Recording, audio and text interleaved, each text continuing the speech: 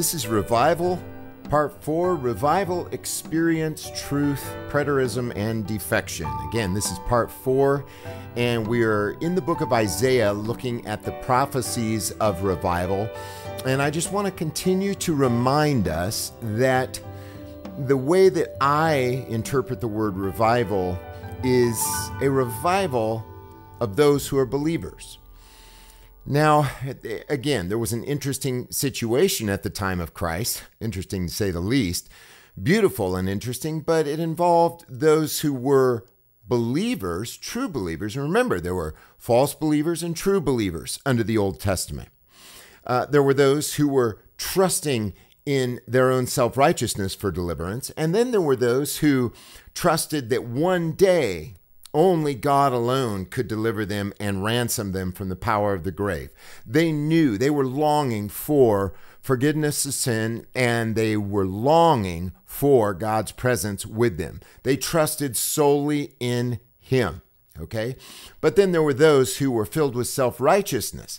And when it came time to believe in Jesus, the false believers followed the Pharisees or the Sadducees.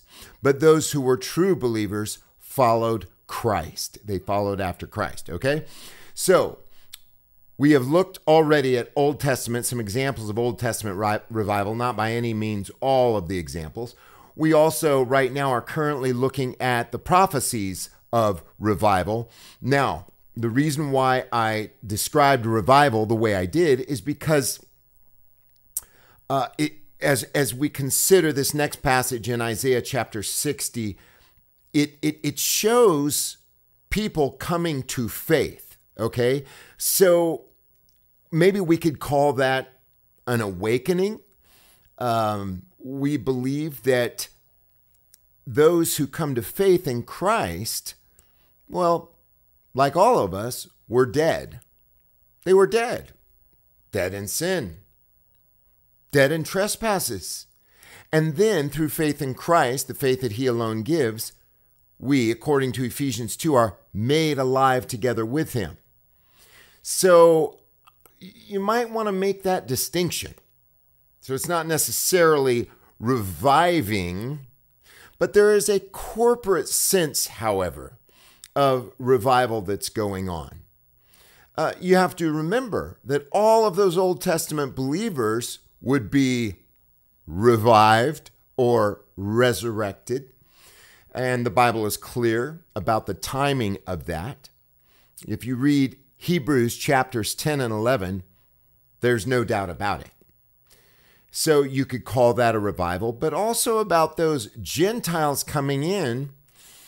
Yeah, if you want to describe that as a revival, that's fine. You might think of a tent meeting. Okay, some evangelist comes to town. There's a big tent meeting. He or she preaches the gospel. And now when I say evangelist, you know that I'm not speaking about the miraculous gifting of those in Ephesians chapter 4, but someone who's proclaiming the good news, publishing peace, the glad tidings of salvation, the kingdom of God, the finished work of Jesus. So people come to faith in Jesus Christ. Would we call that a revival?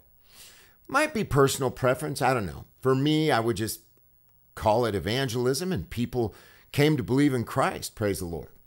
So we're looking at prophesied revival, and then we're going to look at New Testament revival, and ultimately, briefly, revival in church history. So prophesied revival continues as we examine Isaiah 60, and we're recognizing the difference between personal and corporate revival, right? And as I mentioned already, I go through periods of revival every day, every single day. I've gone through them today, right?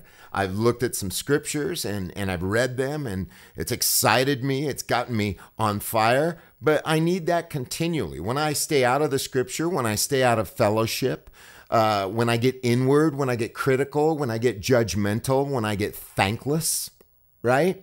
I need a revival. I need a revival. As I mentioned, someone called me out years ago to preach a revival at a church. And the way I looked at it is, okay, let's revive these believers. I am one of these guys who believes that the church, the pulpit, or whatever, the couch, wherever you may be, that is when people are gathered together to study the Word of God and they are professing believers in Jesus, hey, you're preaching to the church. You're teaching to the church. You're in fellowship. You're interacting. You're talking about the glory of Jesus. You're excited about Jesus. And throughout that, there are revivals going on in people's hearts.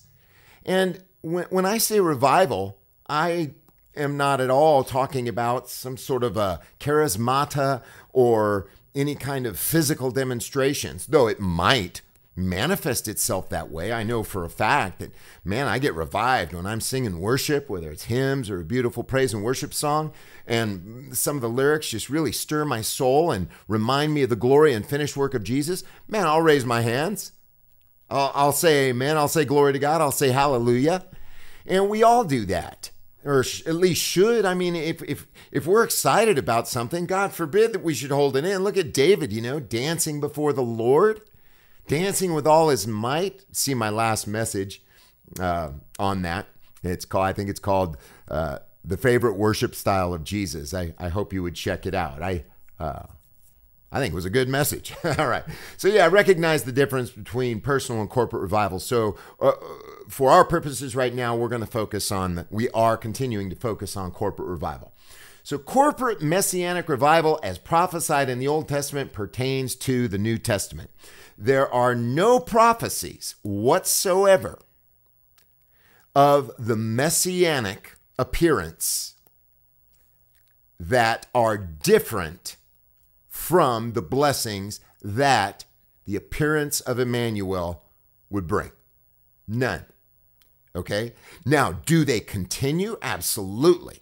Absolutely. It's only shallow. It's just complete, superficial, shallow, and ignorant teaching that says that everything ceased in the first century. That's just shallow. And it blows my mind how some of these intellectual preterists have gravitated toward that idea. That's not the gospel, and I would just run from that as quickly as you can. But we are dealing with an ever-increasing government. Isaiah 9, of the increase of his government and peace, there shall be no end. All right, let's look at Isaiah chapter 60, verses 1 through 22. As I mentioned in the last study, this is the quintessential revival passage, and also we could say evangelical passage. I think it's just both. It's incredible. Watch what we see here. Okay.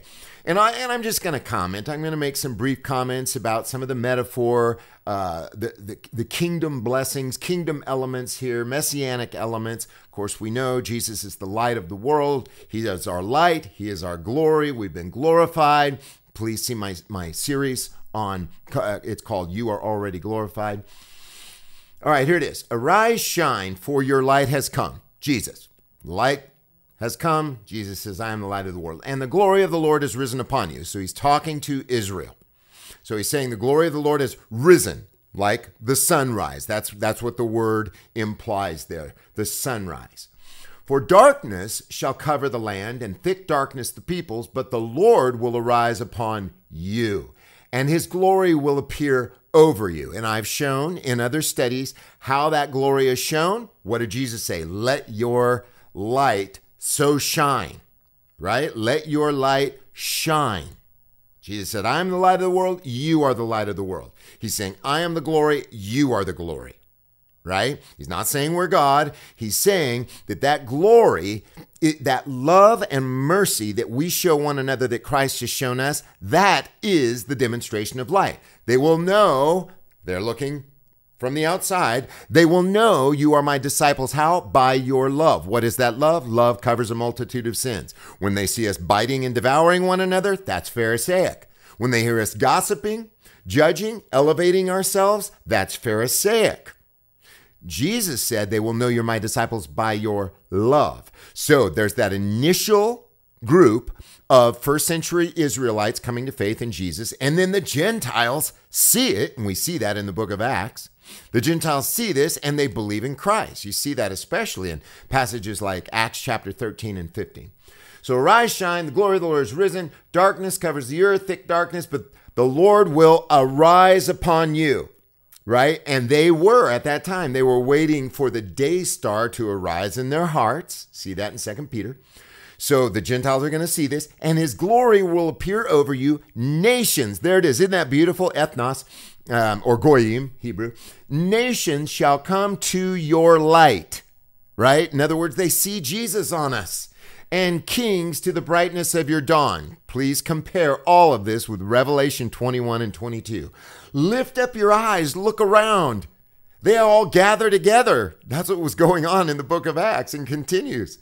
They come to you. Your sons shall come from far away. In other words, this is the family of God, right? Ephesians chapter 3 says the Gentiles would be fellow heirs and partakers of the promise in Christ. How? By the gospel, the good news.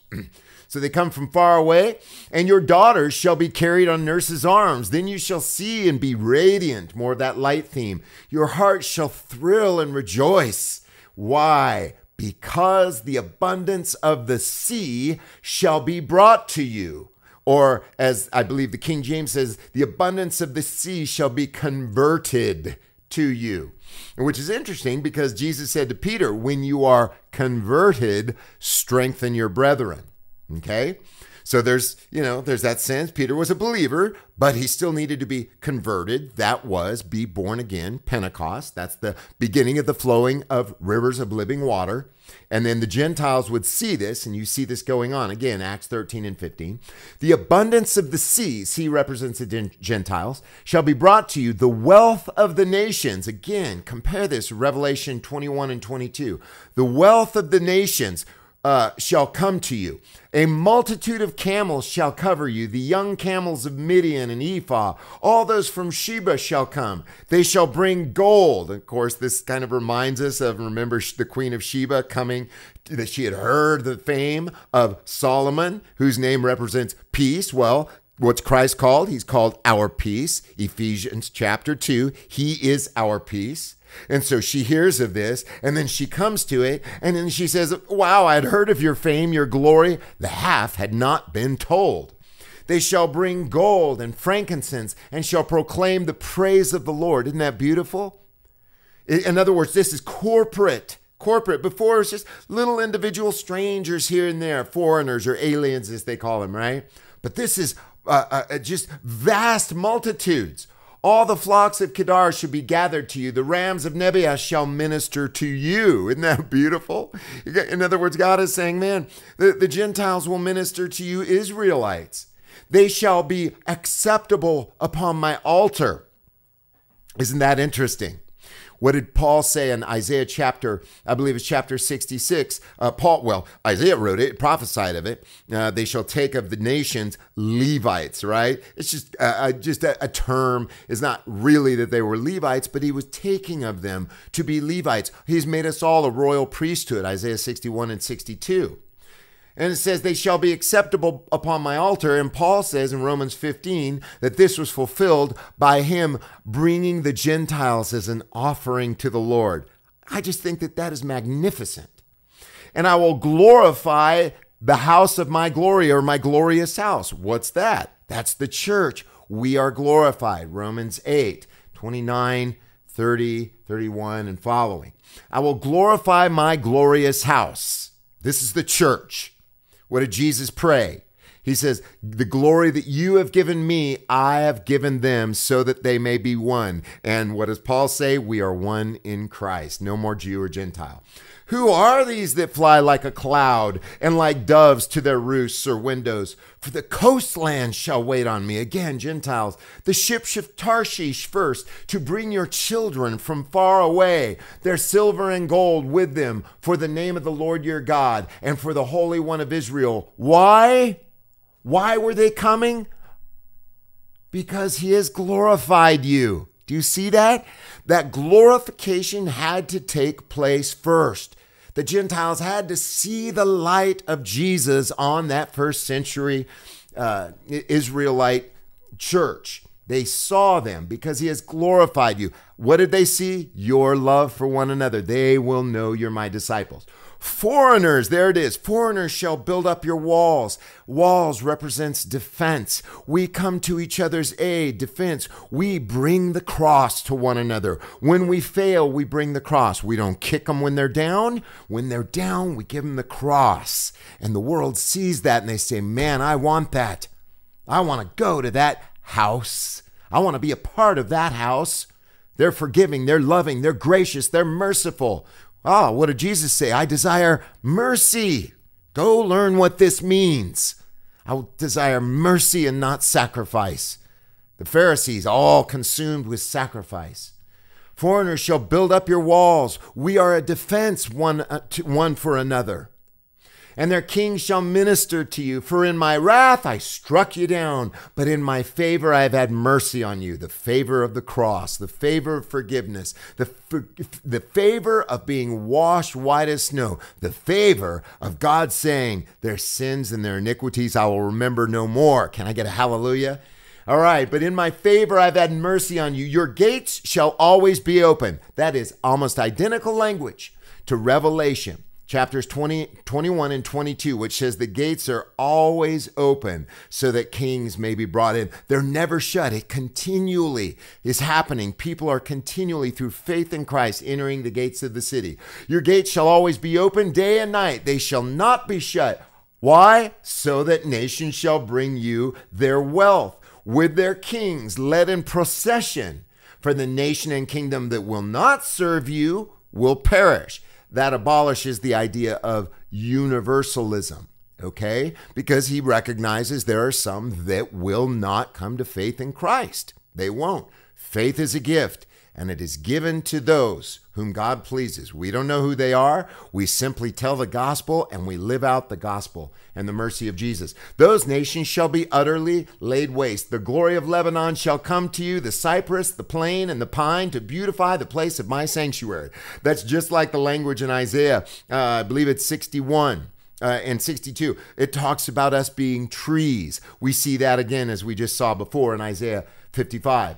To what? Beautify the place of my sanctuary. That's the church, the house of God. He plants all these trees in this house. That's what he's saying. I will glorify the house of my glory. I plant the trees. We don't. God did. And I will glorify where my feet rest.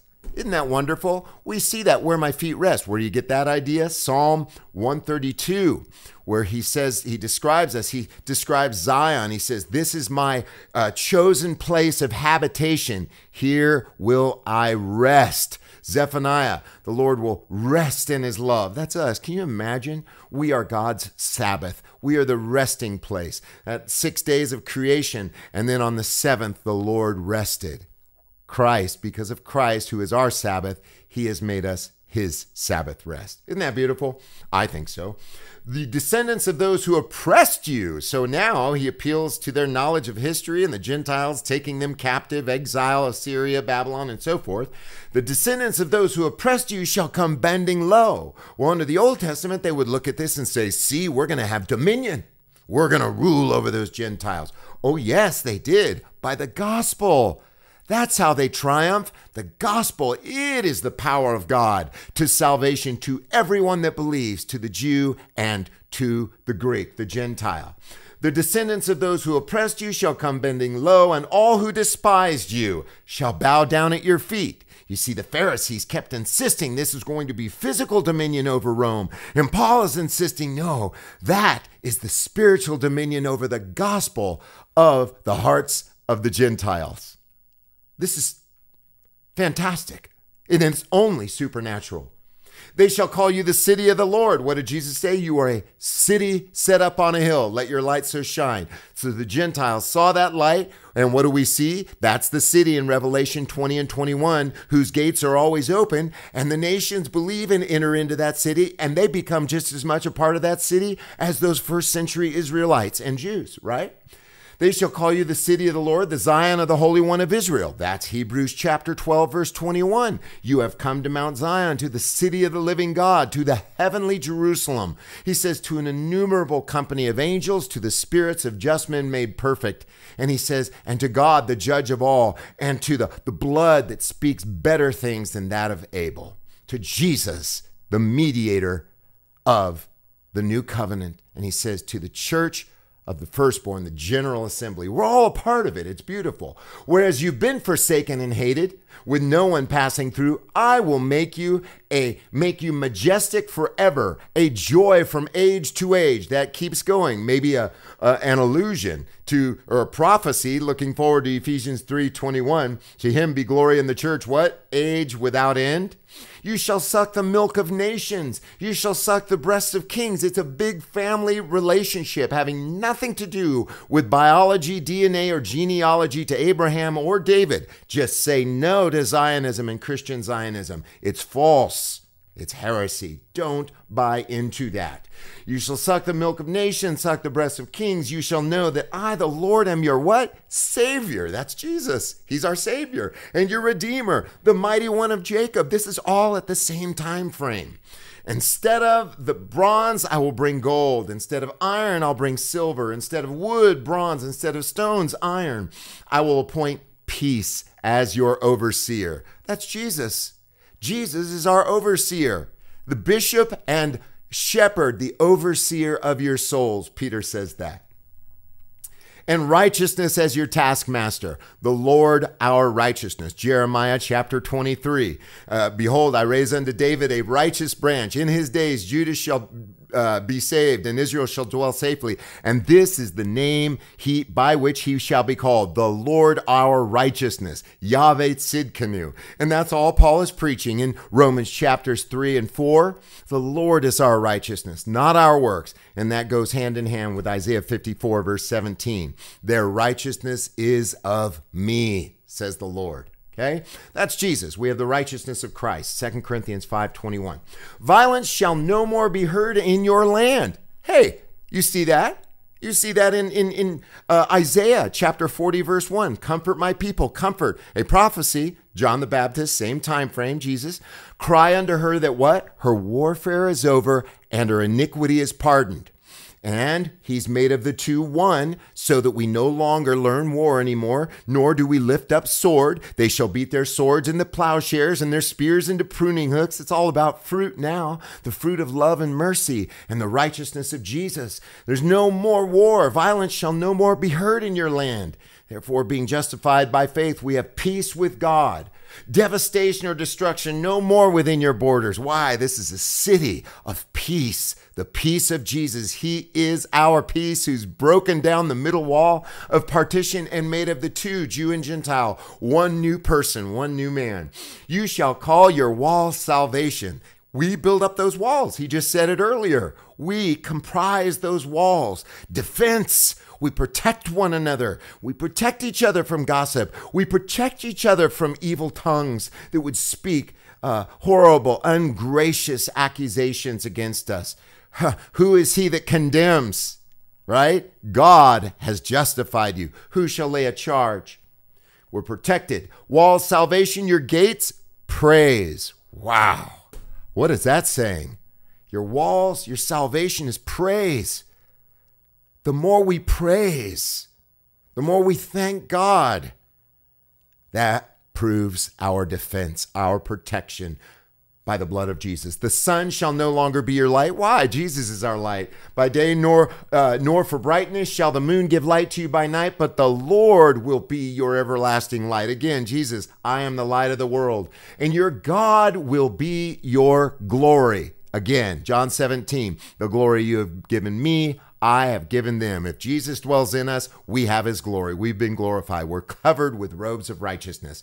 Your sun will no more go down. I should say, the word of God teaches us that the sun, S-U-N, of righteousness will come with healing in his wings. And that is, we've been healed from sin, sickness. We are alive in Christ. That's why Peter quoted Isaiah 53, and he says, with his stripes, we are healed. Your sun shall no more go down, or your moon withdraw itself, for the Lord will be your everlasting light, and your days of mourning shall be ended. Again, right along with Isaiah chapter 61. You read it, it's the same thing. The Spirit of the Lord is upon me. He's sent me to heal the brokenhearted, to bind up the brokenhearted, and to turn, beauty, ashes into beauty, to give you the oil of joy for mourning, right? that your days of mourning shall be ended. Jesus said that's fulfilled. Jesus quoted Isaiah 61, said it's fulfilled. Your people shall all be righteous. All the people of God are a new creation in Christ Jesus. Old things have passed away. He made him who knew no sin to become sin for us, that we would be the righteousness of God. Man, I'm so excited. They shall possess the land forever. The land, that's the church. We're in Christ. Old Testament in the land, New Testament in Christ. We're safe and saved and secure. They are the shoot that I planted, the work of my hands. This has nothing to do with our righteousness, our power, our ability, our will, our decision. This was God's decision. They are the shoot that I planted, the work of my hands. Why? So that I might be glorified. The least of them shall become a clan, and the smallest one a mighty nation. I am the Lord. In its time, I will accomplish it quickly. And he did. A short work in righteousness will he perform on the earth. Oh, wow. Man, I hope you got as excited as I just did. If not, I'm sorry. But this is just so beautiful to me. And I really do hope you were blessed and edified. Please subscribe to our YouTube channel, NCMI Live. And again, if you were blessed, support us at patreon.com/NCMI Live. Or you may send a check to G. Ward Finley, P.O. Box 1017, Colfax, California 95713. I love you guys. I thank you so much. And this is one of my favorite passages in all of Scripture. So, yeah, I apologize for getting a little overtaken with joy. But, man, when I meditate on this stuff, it's just reviving. Talk about revival. Amen. God bless you.